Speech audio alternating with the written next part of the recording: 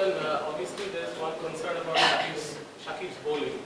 What can you tell us about that? And also, what if he's not bowling, then what sort of a balance are you looking for? Is it a four-bowler attack or is it five? Well, first of all, good morning, ladies and gentlemen. Nice to see you all again. Shakib's okay. He'll bowl. He was a little bit bruised and battered, obviously with the one-day game here. But he's gone through that, and first of all, he's available for selection, and he's available to bowl. So he's good to go. In that case, obviously, the question then, with him bowling, there's unlikely to be any changes. Any selectors here? I can't see. To be honest, if I'm sitting here and just talking out of the room a little bit, I think it'll be the same three spinners that we've seen, and obviously I think with the welcoming back of Tuscan and then Khalid as well. You know, talking out the room. Sorry to the selectors, but that's probably what I can see happening. But the good news is that Shakib is good to go, and I think by looking at the pitch out there, I think he'll very much come into play. You just said about the wicket. The wicket is going to be difficult for the pacers. So what will be your instructions today? I think if you always put yourself in that, and I always use the reference to how the England fast bowlers mindset playing in Pakistan and how they get themselves involved in the contest. So your job, even if you've got three spinners, your job is almost like you've got a bit of a free ride to be a bit more expansive as a quick. So you can bowl short and full for longer, or shall I say 4 overs, you come and you just put everything on the table. So I think that for me, the learning out of the last test, if you saw how Shiraz and Umesh Yadav bowled. You know, they either went very short, very attacking. They had people out, catches in positions. The ball was slightly reversing. So if you're bowling with a spinner, you know what you're going to get. You know what you're going to get. And so for me, I think the only change I would like to see is us be a little bit more attacking by using, because it's not easy ducking on pitches like this. And that's where your asset, if you've got a bit of pace about you, you can afford to be a little bit more expansive, a little bit more aggressive. Tuscan obviously coming after a little layoff, so is it full ready to go? Tuscan is good. Yeah, he's good to go. You know, he wanted to play in the last test match, but I think he was very much short of a gallop in terms of rhythm. And so the build-up in that test match last week was crucial for him. So he finished off yesterday his work here, and he's good to go. He's absolutely looking forward to the contest. Is there any chance to finish the game by win? We want to win, yes. There's nothing like, you know, it doesn't matter where you play India in South Africa or you play India in India. You put that in your highest order of achievements, where you want to beat a team like that home or away, because of what they bring, the quality that they bring. And I think that we know that 150 in the last test match didn't cut it for us. And you're not going to win many test matches getting 150 in your first innings. So I think we've spoken long and hard about the values of our partnerships, and that we need to be much more resilient in those partnerships when we get them going. And I think in the second innings we showed that. So yes, we desperately want to win. You know, a lot of people, including myself, want to go for Christmas, or shall I say, a delayed Christmas by having a win under the belt. Yes. Alan, spoke about batting. I mean, what can they do, or how? Do you think the second innings is a good place to start for them to? That's a great blueprint for us, and I think the young man, he's surprised. It's the first time I've seen Zakir. I just love his attitude. I love his boldness and his attacking mindset. He's come to play, and he showed that he can take on the very best bowlers that they've got. And he's been a terrific, shall I say, breath of fresh air. He's come in. He's He backs himself. So if we need something to fall back on, that was the start, you know, in the second innings that we can build on, and we've shown that we can run toe to toe with India in that respect. But yeah, I mean, this is a different pitch. We'll see what it gives us. How important it would be to post a sizable total in the first innings, since we have seen that Bangladesh finished with a batting total in Chittagong in their first innings. So what are you going to see? You got one chance to cash in, and you win the toss. Hopefully, bat first, get out there and make 350 or 380. I'm just sort of guessing off the cuff of what that value of that first inning score might be. But is it going to turn? It looks fairly dry, but you've got to cash in first innings. That's your only chance to set the test match up in the first innings.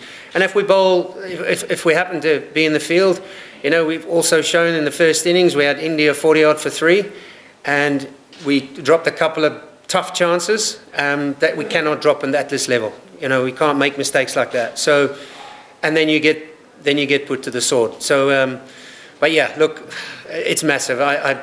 You get one chance to set it up, and hopefully this test match we can put that right. Yeah, Allan, obviously both sides, India and Bangladesh, the contrasting difference was Bangladesh couldn't cash in after having India under the mat, because the last lower order, they put up a considerable partnership compared to Bangladesh. So what is the planning behind so as to, when you make the inroads, cashing? With the ball? Yeah, with the ball. Yeah. I think from a seamer's point of view, I'm just taking seamers. Let me start again. From a complete bowling lineup, I think we've created chances. We've kept the run rate just under 3 or just above 3. You know that you're going to play in Chittagong. The test match is going to go long periods without much happening. And then when those chances come, you've got to take them. And, you know, the drop catch late in the day, you know, by, I can't remember who dropped it now. Eberdot? Sorry, Eberdot.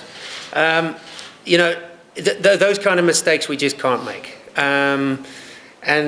So it takes such a long time to build pressure and such a long time to be patient, resilient and creative during those long periods that the game seems to be going nowhere and the partnership seems to swell and swell. We've got to, you know, and I've been through it before, you just got to stick at it. But when that half chance comes, we've just got to take it. And that unfortunately is the brutality of Test cricket. So we've got to be much more clinical in that area.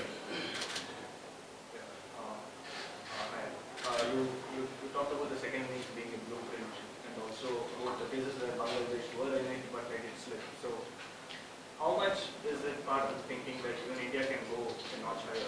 Like 2 of its best batters didn't get that many runs in Rahul and Kohli. So how much does that form part of your thinking as well? Yeah, look, they're the prized wickets, aren't they? And it's like bowling to Tendulkar, and you know when that man walks the crease, the value of getting it right is absolutely paramount. And so when the great Virat Kohli steps up and you miss a chance against him, you're going to suffer, because they don't give many chances after that. So I thought we've been very good against him. I thought we've been very good against KL. And, you know, I think you just feel the presence when these people walk to a crease. It's like bowling to Lara. You know that all of a sudden the temperature in the building just goes up and up. So for me, nothing changes tomorrow. I know that Virat's hungry. He's hungry, and he wants to prove that he wants to leave this Test series with 100 under his belt. So I thought we've done very well against them so far, and hopefully that will continue from tomorrow onwards. Allan, my question is not related to this match. In general, we have seen that you have talked with the net bowlers for long times. Do you find anyone there who can go long run? Well, we have the high performance group in Chittagong. I specifically asked for them because I wanted to see what youngsters Bangladesh have got. I was particularly impressed with Mushfiq. He's a big, strong, very athletic young man. There's a couple, and Rabid can help me out here, but there's a couple more tall young lads that I was... Ashik, yeah, that I was very impressed with. So I think the key from now on in is to have those kids more involved with our chats, more involved with our dressing room discussion about our test match philosophy, our one-day philosophy, how we think, how I think as a bowling coach, a fast bowling coach. So I really think it was cool to have them around, and especially the spinners as well. It was cool to have them around. Do you have any wish to work with them in off days? Yeah, like I said, they were going to be here with us today and yesterday, but they're also playing. So we didn't want to take them out of their playing environment. They were keen to play, but I think the initial contact for me was crucial. So, but I think it was really nice, my biggest vision here now for Bangladesh as a fast bowling coach is to expand the group, and to be in a position where we can rotate players at will, and and not be scared to pick a young Shafiq or Mushfiq, or so that's the goal. Okay, last two questions. Allan, Little was seen doing some keeping drills yesterday. So is there any possibility that Little will be standing behind the wicket? I think I'm not sure. I must admit. I think that he is also, everyone wants to keep sharp. Everyone wants to stay with it in case he has to keep. I saw him. I was right behind him yesterday with the gloves. So I think it's just the professional that he is. He's just getting ready if something does happen, and so does Mushi. So the answer to that, no. I don't know if he's going to keep, but you'll see tomorrow morning. Last question. Khalid obviously played a few test matches now, but he's something. It looks like he remains a bit on and off. Sometimes he's a bit fiery and spot on. Sometimes he's a bit wayward. He always goes the first ball down the leg side. So what's your observation actually? What is he lacking and what do you expect from him? How many tests has he played? 5, 6, 7. So he's still learning. He's going to make mistakes, and I like people making mistakes.